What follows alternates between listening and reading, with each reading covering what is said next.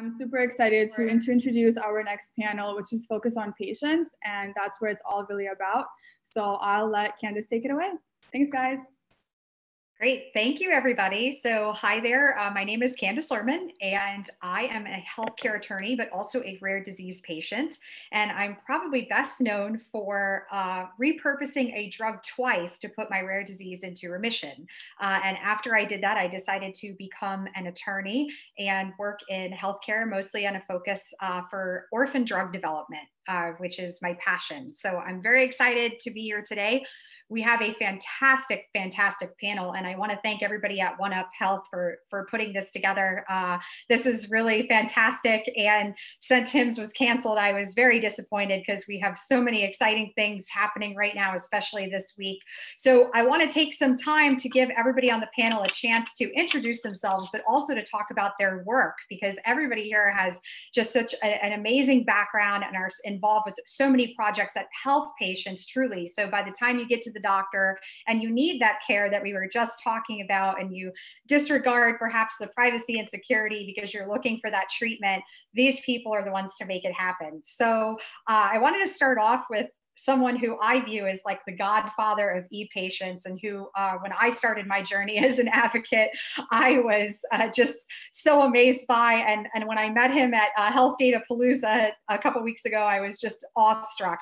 E-patient Dave. So Dave, if you will take it away and introduce yourself and talk about your work, I would really appreciate it. So thank you. When you first started saying that, I didn't know who you were talking about.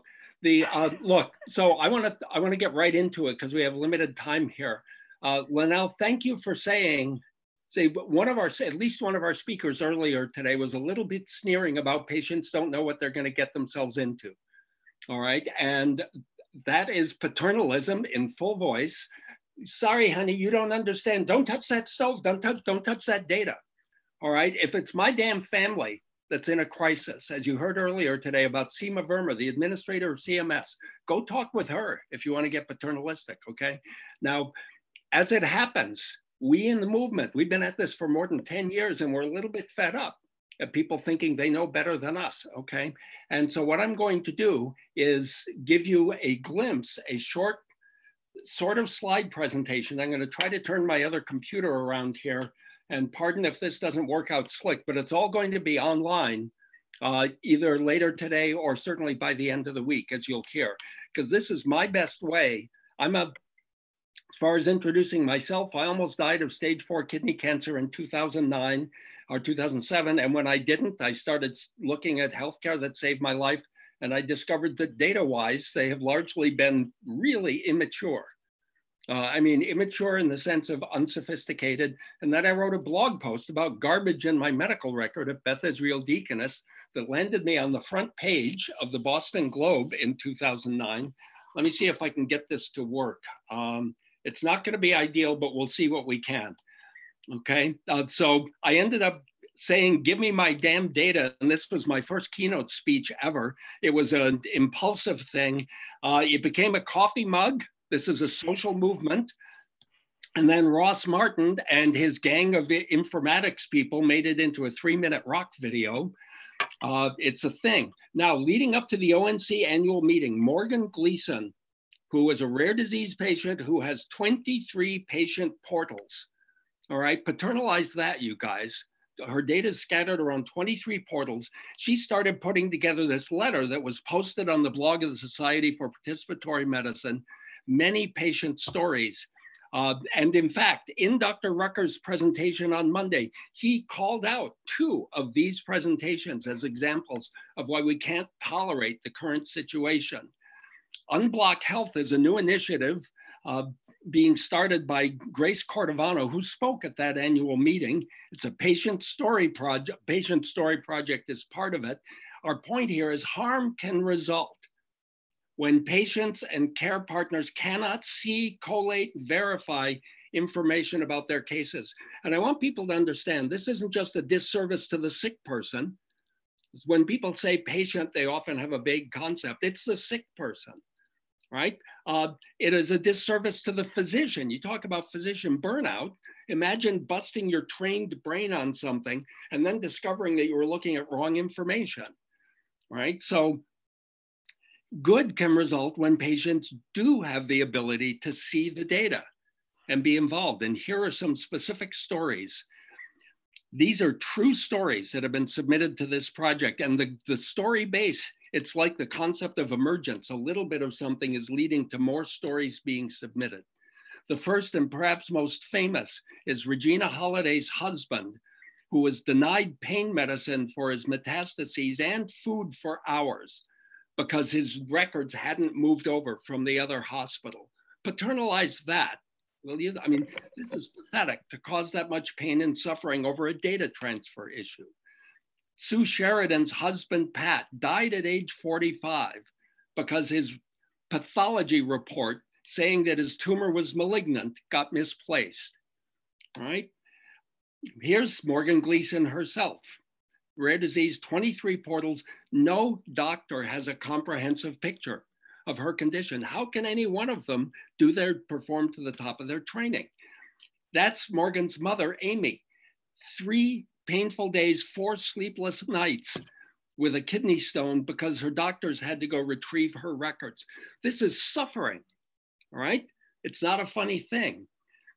Meanwhile, also speaking today is Kristen Valdes. This is her daughter. Couldn't get critical appointments until she laboriously pulled the records together. Adrian Gropper is one of the ones that Dr. Rucker mentioned, caring for his elderly mother 200 miles away.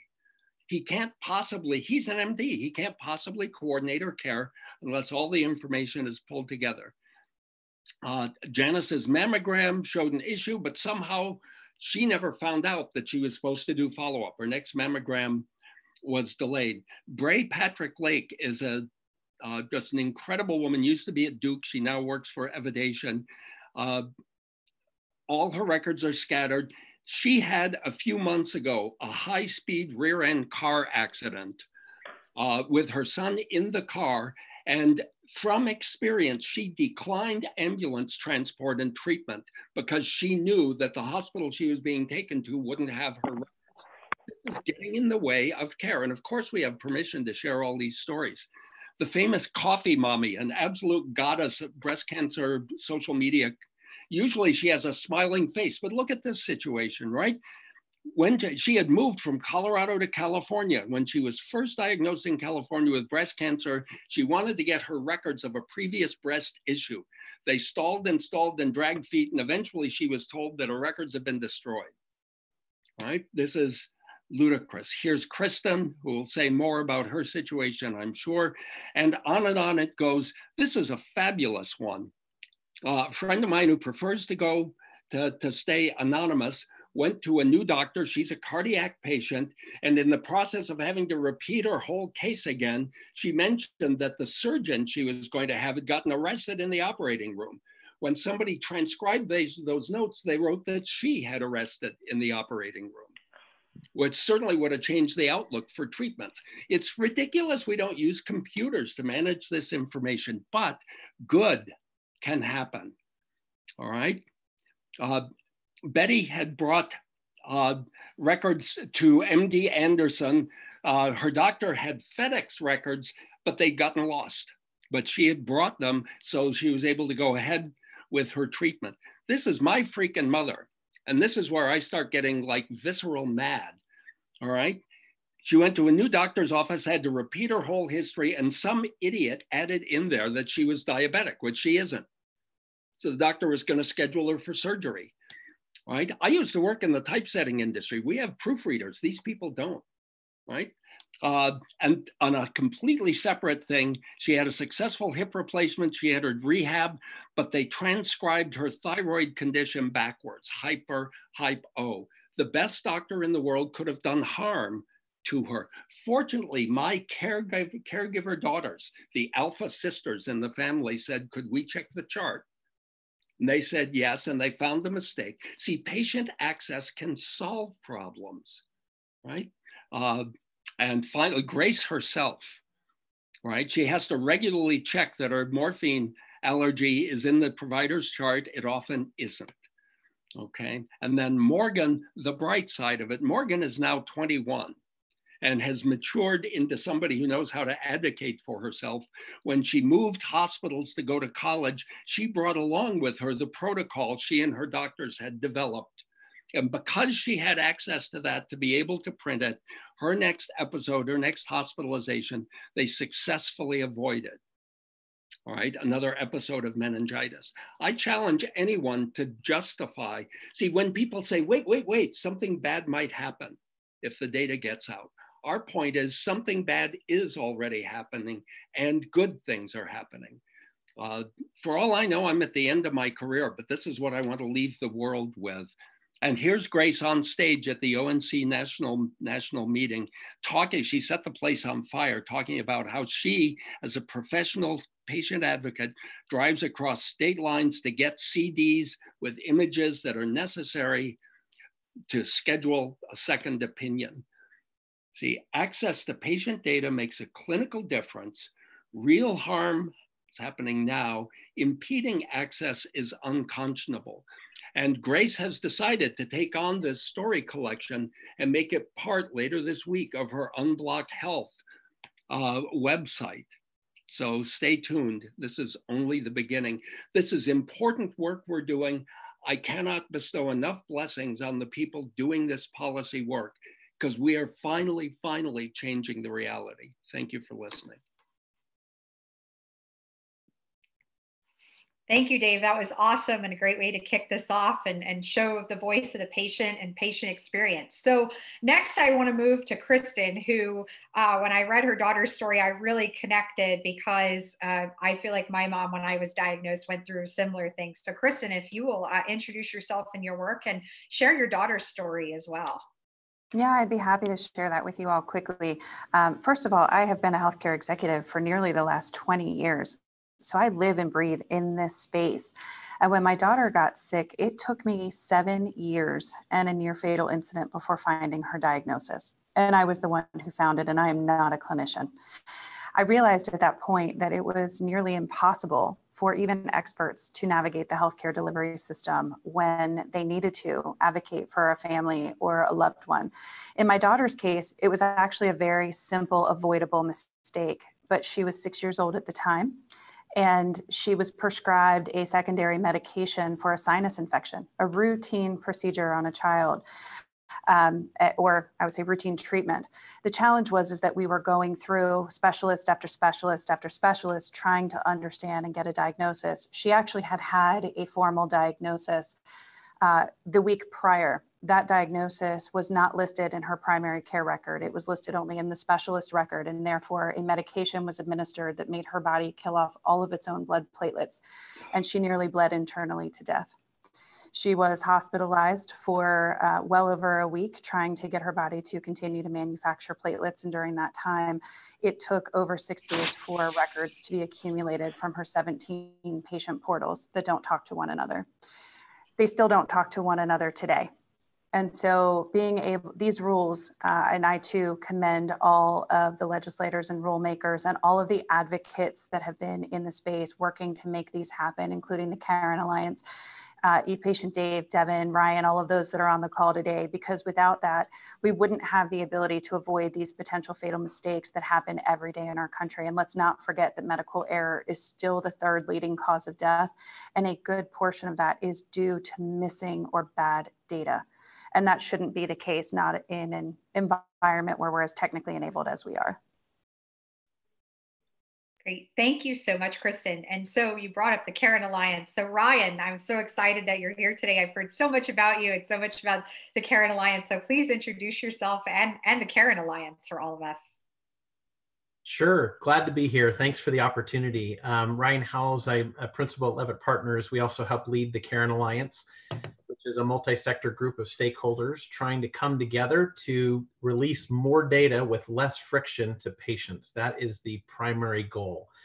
I, like you, am inspired by folks like Kristen and Deven and Dave and others, and you, Candace, as we trying to make a way to happen for this to happen at scale around the country. Let me just quickly, I'm going to spin through just a few slides here, just not very many. But I will say we are primarily focused on business to consumer data exchange. So we are not focused on this HIPAA box that you see up here. We're focused primarily on just getting the data out of that HIPAA box and actually moving it to an app of the consumer's choice. As Dave mentioned, and as we've talked to many consumer advocates, they have been loud and proud with the idea that they can choose an app that is consistent with their own privacy preferences, and they want to be able to make that happen at scale. And so that is where our primary focus is. We have a number of organizations participating in this. We have 7 of the largest 10 health plans participating, nearly all of the consumer platform companies. We have all the EHR vendors, either directly or through their association, a lot of different pharma companies and others. The goal here is to create a collaborative environment by which we can agree on how we're going to do this at scale. I will tell you that the folks that are involved in the Caron Alliance all rally around this one vision. They compete with each other in the marketplace very aggressively, I might add. But their goal is to find a way to actually get this information to the patient or caregiver when, where, and how they want to achieve their goals. So let me tell you a little bit about what we're doing in order to make that happen. First of all, as we know right now, when that data leaves HIPAA, it leaves that protected environment. And so while there are aggressive consumer and patient caregiver advocates out there like Dave and Grace and others that are doing that, we also need to try to find a way to protect that for the most vulnerable. The way that we can do that, at least initially, is to find a way for the industry to gain consensus on how to develop a code of conduct so that code can be enforceable by both public and private entities. We've done that. It's out there available for folks to use. It was referenced, thank you so much, CMS, in the CMS rule as being an option for health plans to actually use when the app actually comes in to attest to their the fact that they're following that. And what's great about the code is it doesn't recreate HIPAA outside of HIPAA. It actually expands and builds upon it. It finds a way to bring in areas like CCPA in California, the California privacy law, GDPR, for example, internationally, and other things to be able to restrict, for example, downstream access of that data. So when an app is actually coming in and attesting to the code, they're saying we're going to actually restrict that downstream access to the data of that personally identifiable information without individual upfront consumer consent. We're also working on 2 different APIs that one of which was referenced actually in the CMS rule that just came out. One was the Consumer Directed Payer Data Exchange, available for all health plans to use now. It went through the balloting process in January with HL7, and we're reconciling those comments. But I know plans are actively looking at implementing that right now, and so we're excited about it. We're also implementing something called Real-Time Pharmacy Benefit Check, allows for patients to actually receive their formulary and benefit information, out-of-pocket costs, therapeutic alternatives, and cash price literally on an app of their choice.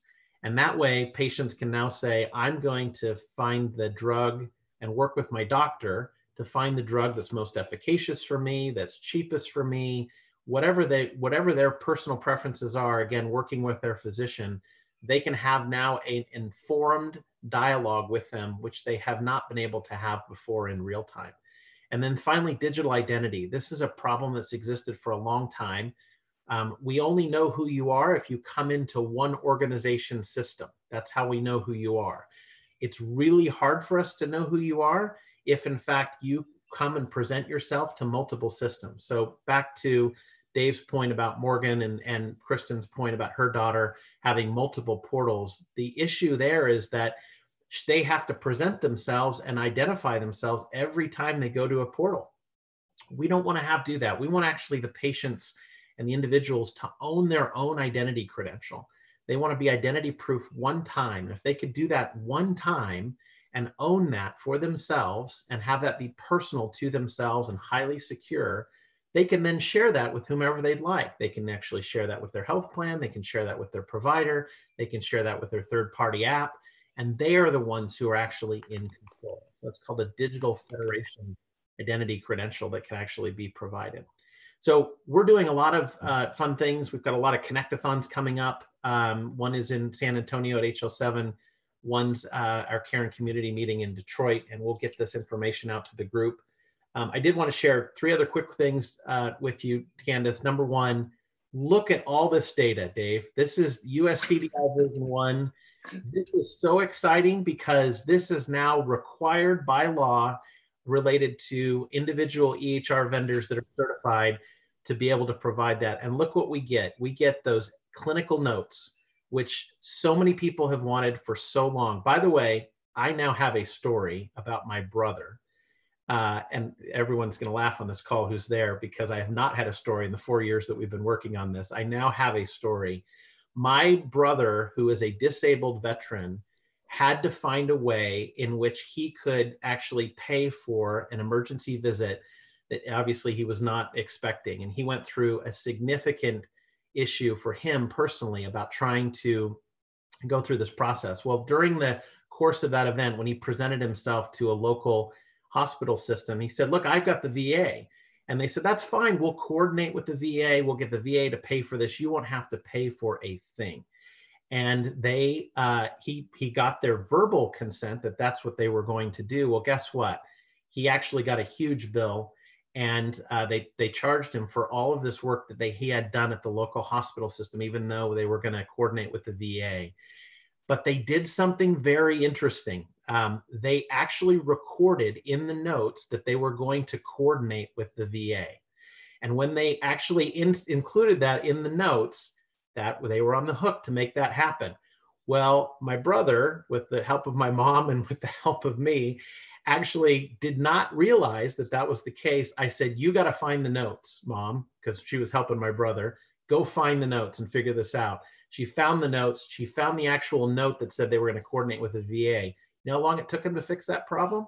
72 hours. Not only did he get all of that wiped off as far as the amount of money that he had to pay, now it's zero.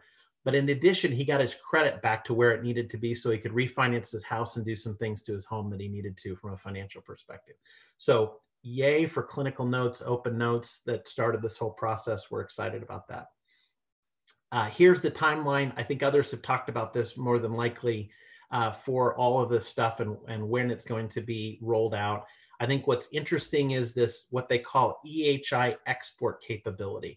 This is incredibly important and so exciting because within 3 years of the date of the final publication of the rule, not only are you going to get all of those data elements I just mentioned, you're going to get the entire designated record set on what's called a hyperlink.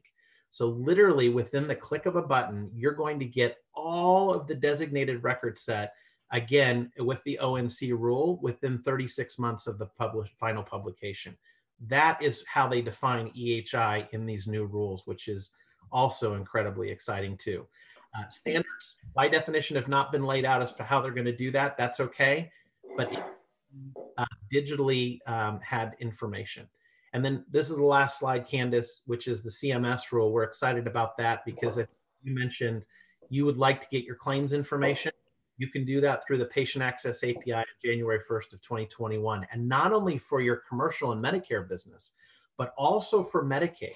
So even the most vulnerable among us can be able to access all their information, including dual eligibles, to gain all of that information to an app of their choice to find out ways to make that happen. Whether or not the state Medicaid procurement laws can actually get this there that fast, we'll have to figure that out. But we're going to try to find a way. We're working behind the scenes actually to try to make that happen. Provider directory, imagine knowing who your provider is and what they are. That's a long overdue problem that we're trying to solve.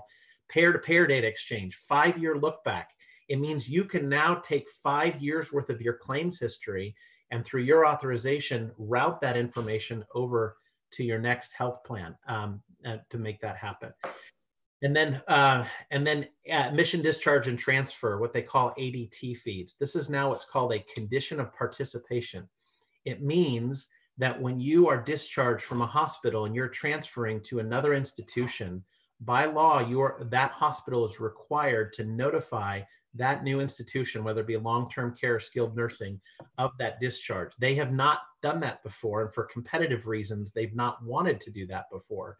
They're now required as a what's called condition of participation, which means they won't get Medicare or Medicaid money if they don't do it, to make this happen. So that's also super exciting with these CMS rules. So Candace, with that, I'll stop and go from there.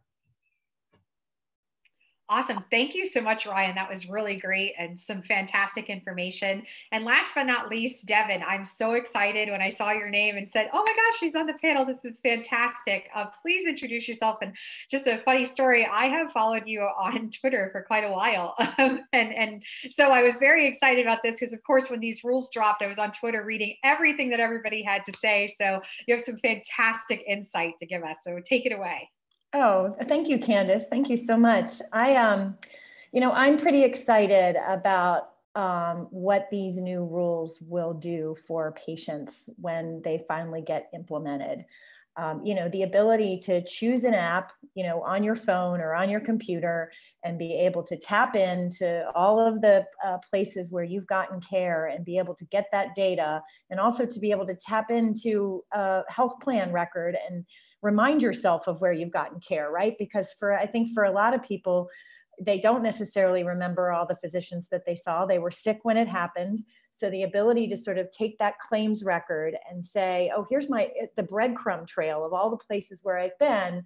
So I now know where I need to go get my records, and I can tap in, use my app to tap into all of those places and get it all consolidated in one place. So then when I want to share it, when I want to use it, and then when I want to share it, it's all in one place. And I can augment it ideally with information from me, whether it's my mood or my pain levels, or even just, well, I know that medication is in my medical history and it was prescribed for me, but I didn't like it. And so I stopped taking it, and I'm not taking it anymore, or it was too expensive, so I don't take it anymore. So this sort of combination of what's in the clinic, in all of the clinical records, as well as what the patient's own experience is really powerful stuff. And it's a long time in coming. And so it's sort of exciting to see that we're finally going to be at this place. But I want to take a moment to remind folks that even before we got to the point where we needed additional law to sort of force the issue in terms of automating patients' access, we had HIPAA. And so patients have always had the right to get their records from anywhere where they have received care, assuming that that provider was covered by HIPAA, which is the case in most places, but that it was really hard for people to do that. These rules should make it much easier, but Ryan showed that timeline really quickly on the screen. They've got 2 years to put the application programming interfaces into place all throughout the country, so that it's capable for your app or service to be able to get records from anywhere that you've gotten care, right? So that's one thing, a couple of years. And then the EHI export that Ryan talked about, where all the data becomes available, and not just the data that's on that list that he showed can get exported to you. That's another 3rd year out.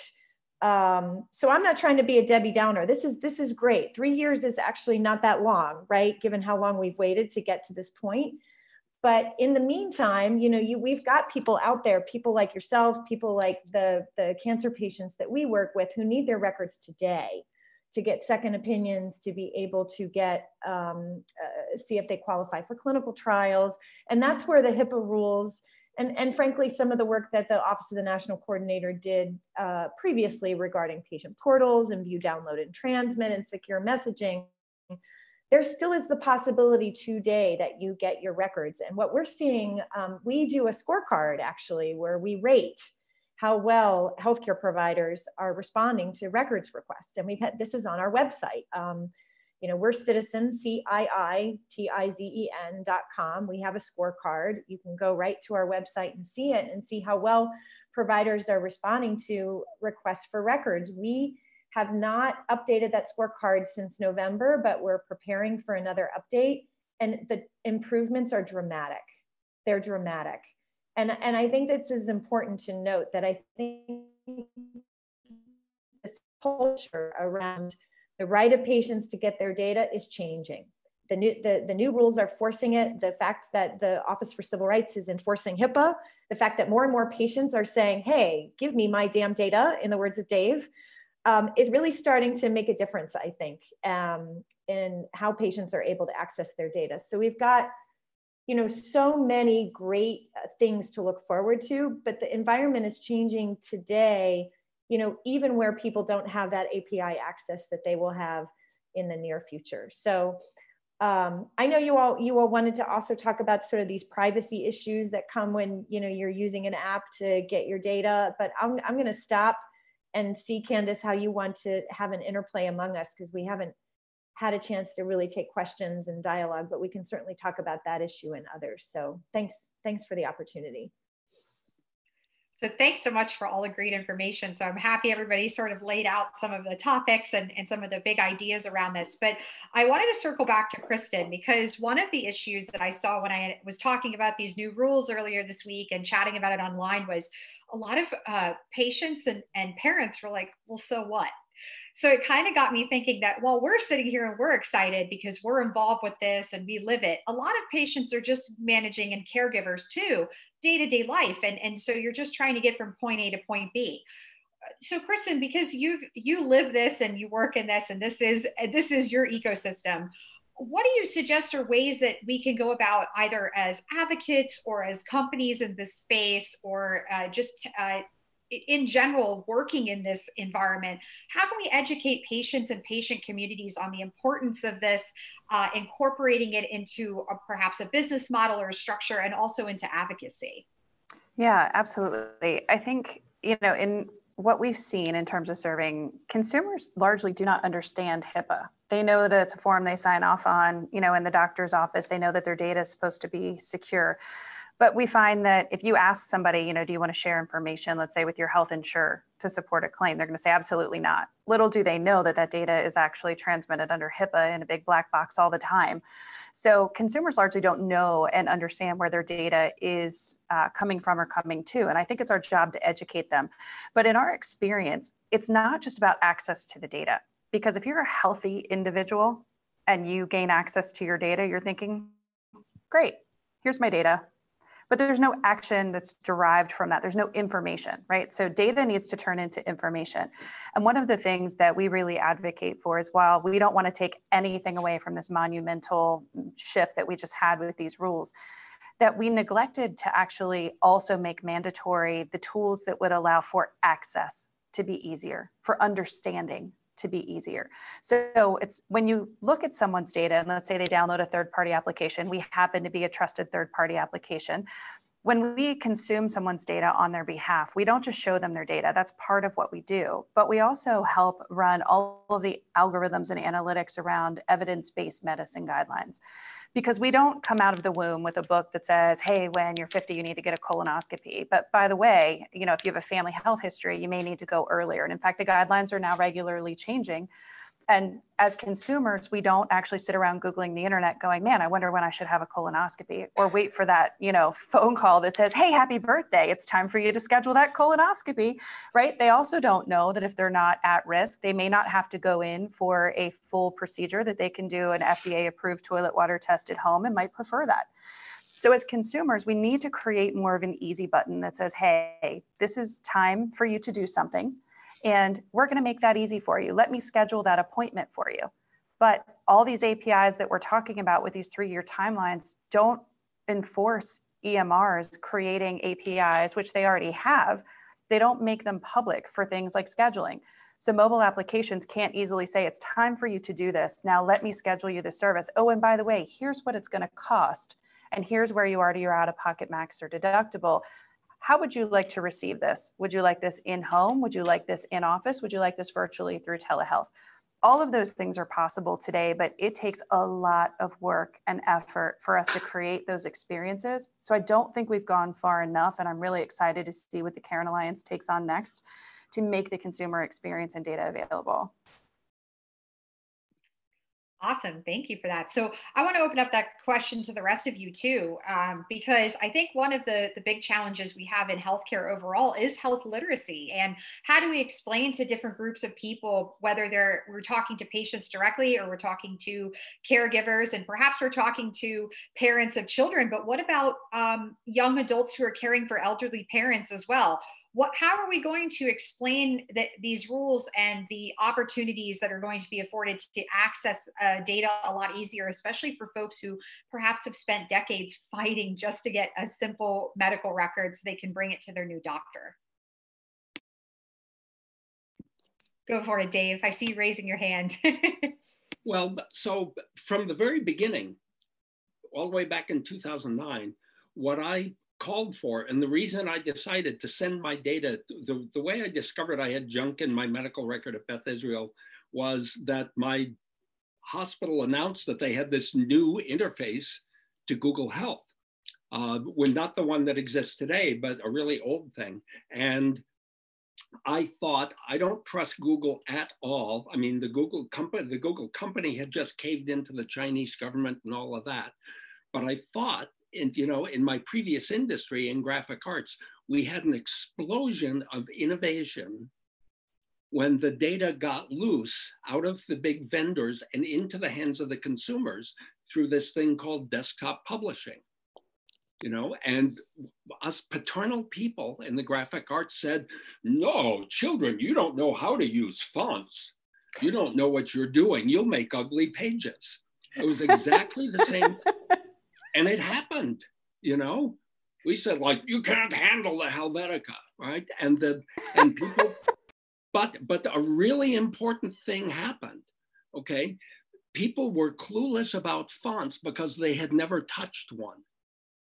All right. And when they got their hands on fonts, now we're at the point where people humiliate each other for using Comic Sans. All right. That's gotten woven into our culture.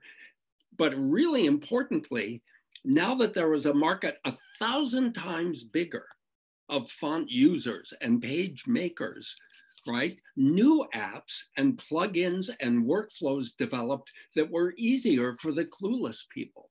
And this is exactly what we're going to see.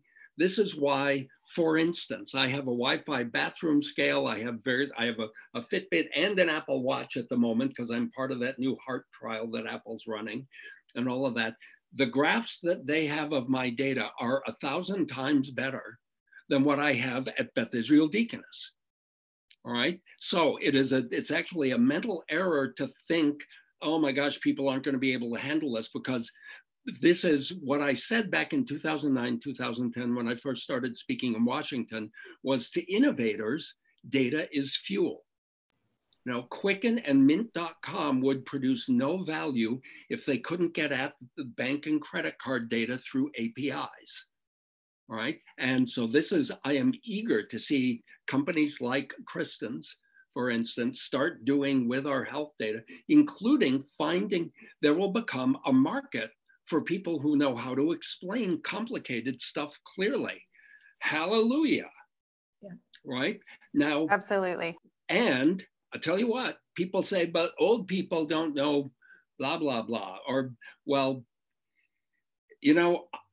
last month I turned 70, all right? I'm 5 years into Medicare. Old isn't what it used to be, all right? Sometime this month, I'm gonna hit 40,000 Twitter followers. I'm sorry, people. So what do I have? 70-year-old me has this shirt from MITRE Corp. Own your health data, right? We're gonna talk to each other. I'm not saying it's gonna be easy. I'll let other people talk, but don't hold back. Yeah, I would just say that, what Kristen is doing for the users of Be Well is amazing. We're serving mostly cancer patients right now. And so we're developing, basically summaries for them so that their data has kind of a face sheet or an executive summary to a larger narrative about where they are with respect to cancer that highlights, here's your diagnosis. Here are the, here is the relevant genomic or genetic marker if you've got one. Here is your tumor size. Here are the treatments you have been on. Here's whether they were successful or not. Because, for any one particular patient, there's just pages and pages and pages of data. It needs to be organized. It needs to be graphically presented. So it's like, where am I relative to other patients who have the same cancer, and that gives people tools, but all we needed really was the data to make this happen, right? And we will all ultimately compete in the marketplace for who provides a user experience that is valuable to people. But as Dave mentioned, without the data, you can't do any of that. So now that we're getting to the point of being able to get that data and to be able to get it, you know, seamlessly, as opposed to trudging through mud, which is what it sometimes feels like today, you know, the opportunities are just really quite endless, really. Well, and imagine a world where, you know, every one of our covered patient populations, because we're really for the consumer, we're for everyone, the healthy, the sick, the old, the young. We believe we don't need to sort people out by demographics any longer in health the way we always have. But when someone has a diagnosis of cancer and they come into our population, the referrals that we can make to Citizen to say, did you know that there's help out there? There are 500,000 digital health applications out on the cloud, and those numbers are growing rapidly. And when you think about all of the great solutions like what Citizen can offer, consumers don't know about them. So we play a role not just on the integration of the data and helping people understand, but also then connecting them to trustworthy sources and third parties that we call point solutions. So when it's applicable to an individual, that it's relevant information being presented to them. Because for too long, from a health perspective, we talked about education being missing and literacy being low. I mean, it's 4%. It couldn't get much lower. But we tell everyone that they need to sleep more and walk more and eat less and, you know, be gluten-free, soy-free, dairy-free, or whatever free that you might be. But the reality is that consumers don't actually know, because we've never given them their own data and allowed healthcare to be personalized. And it needs to be personalized, not just for patients, which obviously are extremely complicated and need not only all of their data, but they need to be able to advocate for themselves and protect their families and their loved ones. I mean, I'm a mama bear like there's no other mama bear, and I don't plan to stop that job any other time soon. But we also need to take the person who may not know that they're overdue for preventative services and or might be trending in the wrong direction. When lab data comes to you, it's a point in time data for a lab. You don't even know what part of the body is measuring. Show someone a trend line that they're heading in the wrong direction towards a disease they don't want, and they're going to be able to take action. So to Deven's point and Dave's point and Ryan's point, access to the data allows us to be able to provide these services and really change the face of health. And I know Ryan wants to say something. I can see it in his face. Yeah, I always, as you know, I always like to say something, but amen to everything that's been said. I just would say, Candace, I think we envision a world, I want to go back to Dave's point. What we say is, you're not going to get paid now whether you have the data. You're going to get paid on what you do with the data and how you make that applicable to patients and providers. That's what is going to be the future of healthcare. And what's really exciting about this, in my view, is that we've dumped, well, not we, but the venture capital community has dumped almost $8 billion a year into healthcare IT, and largely have not received that return, primarily because you don't get the person-specific information across these portals that you need in order to make better decisions.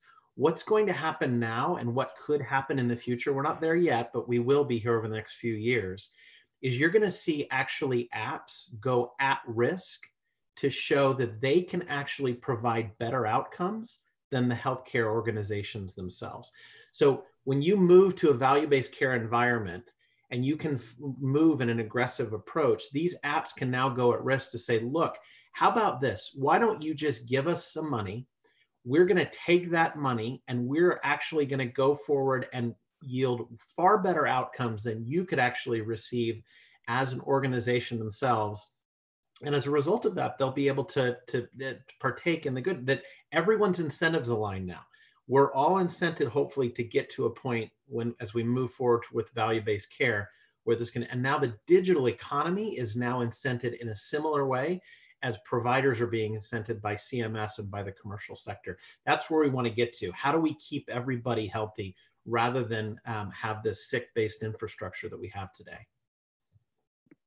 Some excellent points. And I think one thing that I kind of thought of during the course of this discussion is that as a patient with multiple conditions, I have to see multiple doctors. So perhaps because I have a rare blood disorder, I see a hematologist, but I also have Sjogren's syndrome, so I see a rheumatologist. Neither of those doctors want to take responsibility or discuss the other condition. So I am stuck with having to ultimately kind of compile my data into two separate pieces. So one of the really fantastic things about these new laws and about what we're discussing here is the ability for me to be able to possibly put some data together and tie it in a pretty bow and give it to my hematologist. So if we're going to, let's say, use a treatment for my rare blood disorder, we may be able to find a treatment that also treats the Sjogren's syndrome at the same time, but the doctors are not in the same health system. They're not able to technically communicate with each other. And the elephant in the room for patients are, we get a 15-minute increment with the doctor who has to sit in front of a computer and type up a bunch of information while we're talking to them. So what do we see perhaps is the future of using some sort of app and application and even wearables, as Dave was pointing out, to help sort of streamline that doctor's visit for patients so that when we only get that 15-minute increment, which is a whole different battle than what we're talking about here, we can maximize every second in front of a provider. Go for it, Dave. Okay, I want to, no, I'm going to very quickly tack something onto that previous discussion.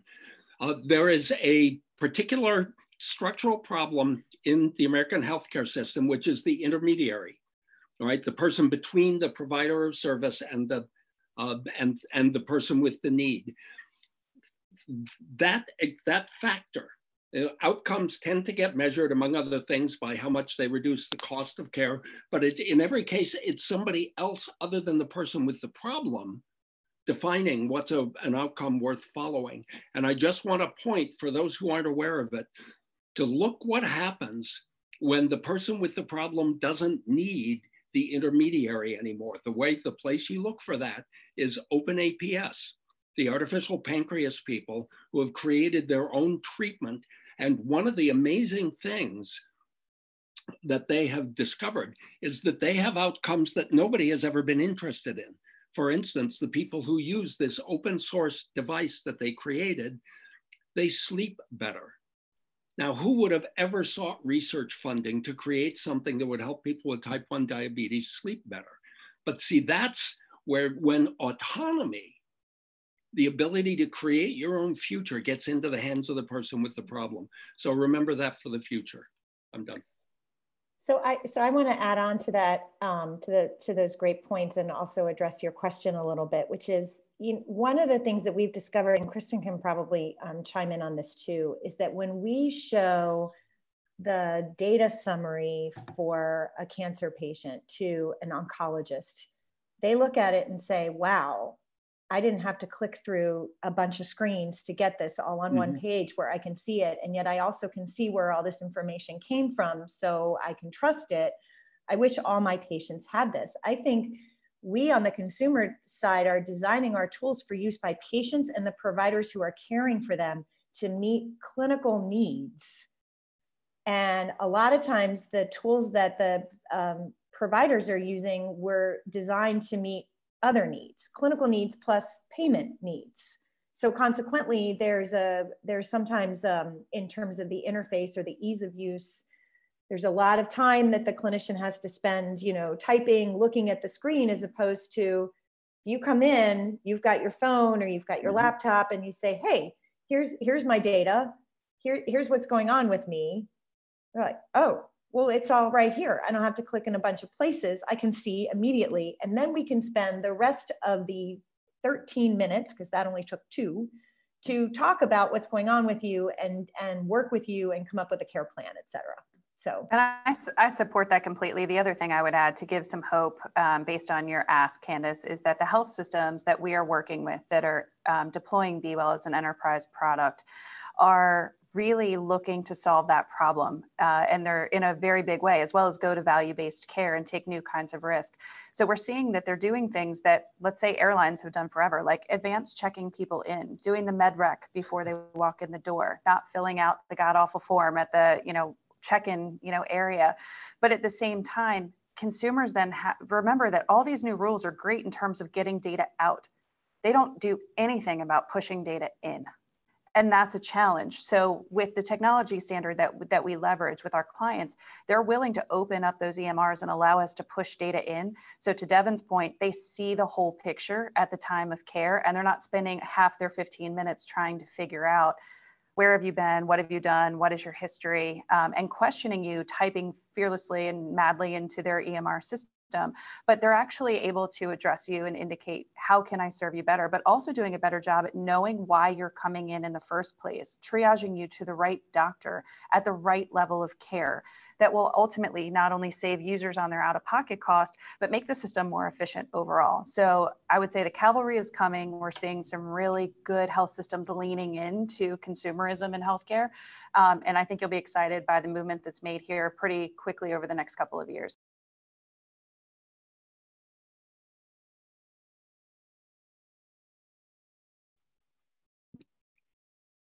Great. So we have about 9 minutes left. So I wanted to see perhaps if Doug and Christina maybe have some questions from people watching. Yes, we certainly do. We have a couple. Christina's got the first one. Yeah, so we've noticed that there's a lot of hesitancy between patients to actually share their medical data, especially with apps that they might not be as familiar with. So we wanted to know if you guys have any ideas on how to actually break down those barriers and kind of open that up. Well, Christina, it's not a universal panacea, but it's one service we're going to offer, which thanks to the help with OneUp Health and the pro bono development work that they're going to do, we are going to publish a site here very shortly. It's not live yet, so you'll see something ugly up there now, but it's called myhealthapplication.com. And it's vendor and platform agnostic. It literally just shows a list of all of these great sites like Citizen and BeWell and others, these great applications, I should say, and OneUp Health as well. All of these applications who now can gain access to the information and the data on behalf of patients. And so it also very clearly outlines the privacy policy and their terms and conditions so that folks aren't searching for that information, but they can actually get that up front so they can choose an app that's for their benefit. But that's one way we're doing it, and I know there's others. Yeah, I would only add, the rules opened up the possibility for healthcare providers and also vendors to provide some education to patients about the policies of apps. It'll be interesting to see how this plays out. Kristen and I are both, our companies are members of the Caring Alliance. So we feel pretty strongly that the code of conduct hits all the right measures in terms of, what every app should really be willing to attest to. But it's not the only code out there. So it'll be interesting to see whether there's kind of, hopefully a kind of coalescing around one set of tools that consumers can really understand and rely on versus a cacophony of stuff out there. But we'll see how this plays out over the next couple of years. But I love, and really great thanks to OneUp Health for sort of hosting, along with the Caring Alliance, this platform where people can go really pretty immediately to see what apps have attested to this code of conduct and where you can find them. So it's helpful. Yeah, thank you so much. And also thank you, all of you, for being such great patient advocates. And then the last one is actually interesting. In the interest of facilitating patient sharing, there's also a movement that we see for creating a universal kind of patient ID. Deven, I think that's what you were talking to. And there are pros and cons. Today, the system is built on knowing your passwords per system. And people are just getting, it's early days of that. And so people view that as a friction. But then a universal patient ID solves some problems and raises some other concerns. I thought you all, of all people, would have strong opinions about those and might give us some insights. Kristen, I see you smiling. Do you want to give your opinion. I was smiling because I was watching Ryan's face because I know it's one of his favorite topics. So I was waiting to see his reaction and if he jumped in. So I'm going to let Ryan go first. Give it to you. Yeah. I've even got a slide on it. How do you like that? So look, the answer is, look, we had a universal patient ID. It was called a social security number, and it didn't work out very well, right? So, and that, by the way, that was Don Rucker saying that, not me. But what I will say is that the industry has evolved since that point. Let me just say, from a political perspective, it's going to be a while before we get a universal patient ID in the US, if ever. That's kind of point number one. Point number two is the industry has evolved to a point where actually now we have a situation where individuals through the Real ID system and other things can get what's called a digital credential. And that digital credential, which includes a number of identifiers, could then be able to be taken and used across multiple different entities, providers, and health plans to validate you are who you say you are. It's far more secure, it's standards-based, and it's the ability to be truly portable at scale. And that is actually implemented in production today and can be used today. We don't have to wait for any policy on that. We can actually use that today. We're trying to find ways to scale that within healthcare. So yes, as Kristen mentioned, it is exciting, and we're working on some ways to make that happen within Karen, and hopefully you'll see that over the next few months and years. Super helpful. And we've seen that the VA's adopted ID.me. It's one-click access. And I think that's a lot of, as you mentioned with Don, a lot of what Don wanted in terms of freeing up once we have an API economy. Yeah, great. Any parting words for you all? You're a very distinguished panel. Candace, you want to wrap us up? Yes, just wanted to say thank you everybody for participating and joining us today for a very dynamic discussion. A huge, huge thank you to One Up Health for doing this. I know that it was probably stressful and crazy and a whirlwind to throw this together, but this is amazing. And I have to say, I'm so impressed at how smooth this runs, because there's people that plan this kind of stuff for months and it just falls apart. So kudos to you. It goes to show how fantastic you are. And I think Dave wanted to give you a quick shout out about something. So I want him to chime in here real quick and give a thank you as well. Yeah, and I think a shout out to One Up Health, not just for hosting this, is appropriate. It's about their product. One of the first things I learned about FHIR 2 years ago was a guy named Mike Morris, a cancer patient who I talked to a couple of months before he died. He was getting treated at 4 different hospitals. Familiar story. And even though they were all Epic users, none of them could talk to each other. And using One Up Health, he was a programmer, so he's an early indicator of what will be possible. Using One Up Health, he pulled together the data from all 4 hospitals, and every visit with any one of them started with him presenting the case to the doctors, which is the opposite of the usual. This is the world. You know, open APIs enabling people putting together data presentations that suit the immediate case, the world that we're entering because of these new regulations. Thanks to all of you. It's just awesome, wonderful.